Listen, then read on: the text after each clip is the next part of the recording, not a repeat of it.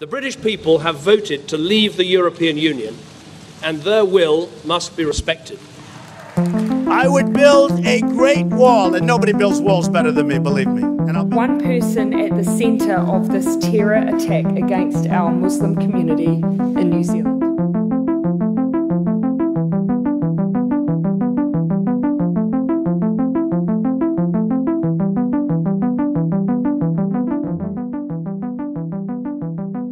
Age of globalization, we see the urgency and the necessity in almost every people that they want to know about what is happening around the world. They want to know the realities, causes and consequences about the renowned or mention-worthy international incident. The main reason why we should study international relations is the fact that the entire population of the earth is divided into separate political communities or independent states, which profoundly affect the way we live. And together these states form an international system that is global in extent. The study of IR, it prepares our students as international citizens. So the students, they can look beyond the state. They look beyond the things which are happening not only within the states but also in international sphere.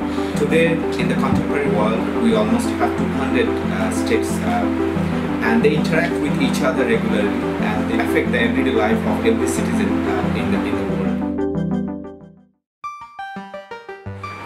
It is an interdisciplinary subject. We study economics, we study war and diplomacy, we study national security. At the same time, we study philosophy in international relations. The students of IR, they prepare themselves as the global citizens and they get acquainted to different states and different international organizations. But what makes IR does here is that we try to look through the IR theories at these incidents. So what IR people does is that we look at the events and we try to analyze them using the theories of IR, and that is the distinctiveness of IR people and the IR community.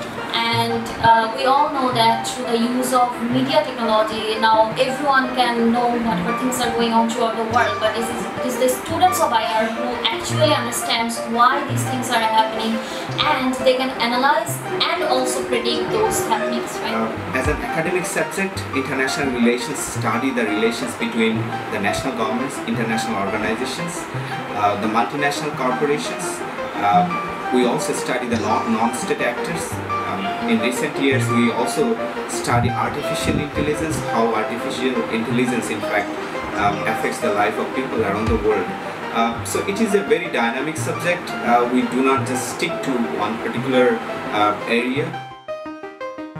In IR, there are lots of theories like realism, liberalism, constructivism. These are the major theories of IR, which helps our students to understand, to analyze an event and to predict the different events throughout the world. Now, realism, which sometimes gives a very pessimistic view about international affairs, but it is the most used and also most important theories of IR, one of the biggest theories of IR, which helps to understand international affairs, especially why conflict is a reality in international arena. Now there is again liberalism, which helps to understand how states can also cooperate. And there are other theories, which is a recent theory of IR like constructivism, which can help students to have understanding about the issues like how shared interest or shared identities or shared values can help a state to take decision regarding who will be its foe or who will be its friend. If you look at Syrian crises, if you look at global environmental problem, if you look at the humanitarian crisis that tend to continue all over the world, so every time we see that, we try to look at those incidents and events from the perspective of different IR theories. If I am going to describe Brexit, then always I am thinking in my mind that yes, what theory will be best suited to explain Brexit. If I am going to the departure of US from the Paris Climate Agreement, then also it works upon the people who studies IR or who teaches IR or who teach IR, is that which theory, according to which theory it is best explained. in the Venezuela crisis that has broke out in very recently. So we see that there are multiple stakeholders, and they are trying to channelize, interpret the incident according to their own interest. USA has its own vested interest in Venezuela. At the same time, the common people in Venezuela, they have their own demands and claims that is to be manifested in the future maneuverings of them. So in this, when these sort of incidents are going on, so we IR people actually try to prescribe what might happen in future using the theoretical tools and techniques, and that is what actually we do in IR, and that makes the difference for the IR people. If I can recollect my memory, it was September 2015 when our Honorable Licensure called a special meeting and decided that we would open new department in our university. And I was given the responsibility of opening international relations.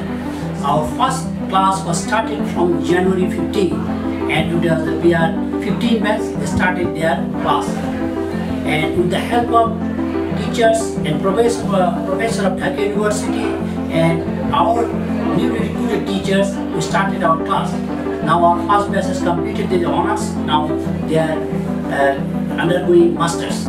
Our department organizes every year national seminars. So far we have organized a lot of seminars, and our department also organized 2 clubs. Number 1 is the Global Affairs Clubs and the Quizzes Club. The Global Affairs Clubs is internationally now known.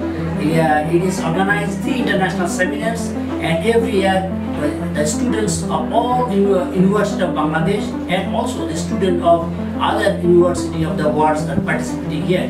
I wish our department will succeed more and our students will do better in the markets, and also they will be contributing to in our national building and the international area. As diplomats, they will also be able to contribute to the country. Relation brings study of international politics, concepts and theories. There are diversities of approaches which helps us understand the world system. We study theories and which include not only realism but also there are other theories like liberalism, social constructivism and feminist ideas, then postmodernism, critical theories, etc. And we study this. We can evaluate all this present scenario with all these theories, like we can explain the relation between India, China, United States and all the big powers. We analyze the Brexit issues, like why the Brexit is happening and the reason behind its realism.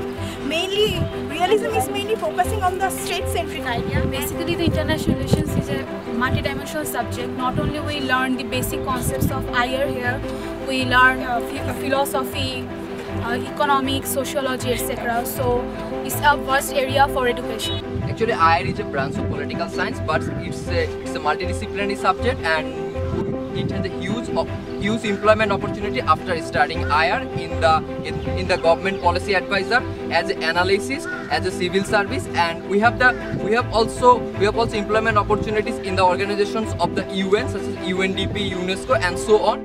Before studying in international relations, a common image that we had in Bangladesh politics is it's very negative, it's dirty politics, etc., etc.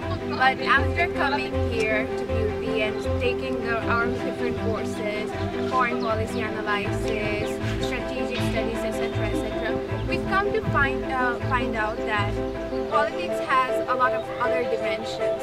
There's many pros, cons. It's not always dirty politics. It's not always cheap politics.